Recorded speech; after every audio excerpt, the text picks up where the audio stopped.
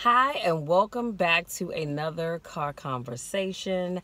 Happy Monday to you guys. I hope you all had a wonderful weekend. Let me just say I did. I had a fabulous weekend as always, and y'all know for me, even if I don't do anything at all, I'm still going to have a wonderful weekend. However, before I jump into today's topic, I just wanted to tell you guys something because I'm not sure if I mentioned this before or not, but you may have noticed that I have not been doing catch up with me videos for a while, and I will get back to doing them. I just haven't been doing them because I noticed that YouTube no longer uses the classic platform that it was using. So this new way of uploading your videos is fine, but trying to get them edited where I need to crop out things, that's just for whatever reason, maybe it's user error, I don't know, but it's just not working out for me. And I'm actually thinking about reaching out to someone on Fiverr or something like that to edit my videos for me. I need some time to just really think about all of that. But anyway, so that's why you have not seen me do catch up with me videos in a while. So I just thought I would let you guys know that. And also the other day, yesterday as a matter of fact, I was doing something, and I remembered that I had some audio files that I wanted to record. So I found 13 of them that I'd like to record, and the majority of those will be free. And once I get them all uploaded, I will let you know where you can go and get those from. And they're on various topics, all motivational topics, but I'll let you know where you can get them from. And make sure you go ahead and take advantage of those. And I think that was it. So let's jump into today's topic. So today's topic is, what are you willing to sacrifice? I need y'all to think about that. What are you willing to sacrifice? And so the word sacrifice is a loss or something that you give up, usually for the sake of a better cause. So let's talk about some things that you might need to sacrifice. And we're talking about sacrificing to get what you want. Now, let me tell you what I'm not talking about. I'm not talking about selling your soul to the devil so you can move ahead. Let's be clear about that. That is not what I'm talking about. But there are so many people that will do that just so they can get ahead. And I want to just caution you about doing that. So let me jump in. Number one, you may need to give up a little sleep. Sometimes when you want to get to that next level, you may have to give up a little sleep. So I know when I was going to the gym, or I was able to go to the gym, we were getting there at, well, first we started out at 2 in the morning, and then I moved it up to midnight. See, because I could be in bed by 7, get up at 11:15ish at the latest, get myself together and get to the gym by midnight. And I could be coming out of there by 1:15, 1:30, go home, shower, get myself together, be back in the bed by 2:15, 2:30, and still have about 4 hours more sleep to get.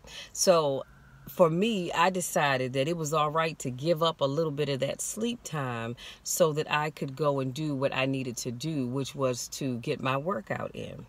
Because going in the evenings just didn't work for me anymore. It doesn't work for me anymore, because to get there at 5, 6 o'clock in the evening, everybody else is there, it's too crowded, and I just don't like it anymore. So I have to be willing to give up a little sleep so that I can get my workout in. Sometimes you may have to give up a little sleep so you can get some study time in for whatever it is that you're trying to study, to master, or whatever it is that you're trying to do. You might have to give up a little bit of sleep time, because maybe that's the only time that you can have some time with God, is to that time when everybody else is still asleep. So sometimes you will have to give up some sleep. And number two, you may need to change your spending habits.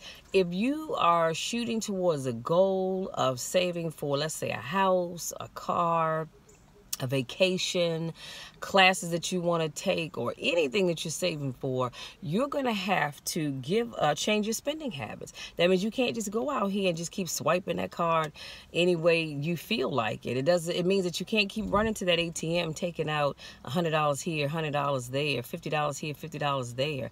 You got to curb your spending, because you are trying to save for something greater. And in order to do that, you are going to have to curtail some of your spending. So maybe you only eat out once a week as opposed to 2 or 3 times a week. It's all right. Or maybe you decide you're only going to eat out on paydays. That's twice a month. For most of us, some months we do get paid 3 times, depending on how your payday falls.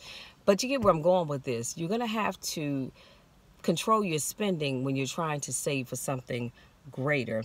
Number 3, you may need to stop hanging out with some of your friends. You may need to stop hanging out with your friends as much. If you have a goal to be successful in your business, you don't have time to hang out with Susie and them, with Joe and them. You don't have time for that, because you need to be focusing on your business. So you cut out, say, hey, look, love you guys, but I'm gonna have to catch you on the weekend because I need to be studying or working on my business, and I need to be focused on that. So I can only hang out with you on the weekends, but during the weekday, you are working on your business. And if they don't understand that, then guess what? They're not your real friends anyway. Number 4, you may need to let go of that relationship. Y'all, excuse me, I have my sinuses bothering me, my nose is itching. You may need to let go of that relationship. Some of y'all are in relationships and you are just as miserable as burnt toast is awful. Let me say that one more time. Some of you all are just as miserable as burnt toast is awful. Now, I know some of y'all like burnt toast, and that's all fine and good. Me, I do not. If I see burnt, I'm not touching it.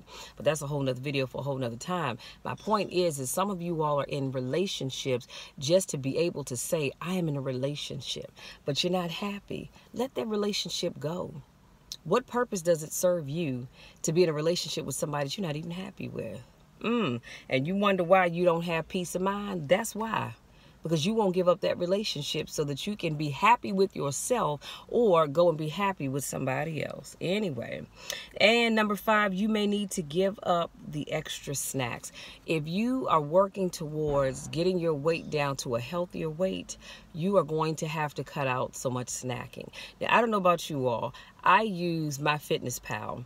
Have you ever seen MyFitnessPal?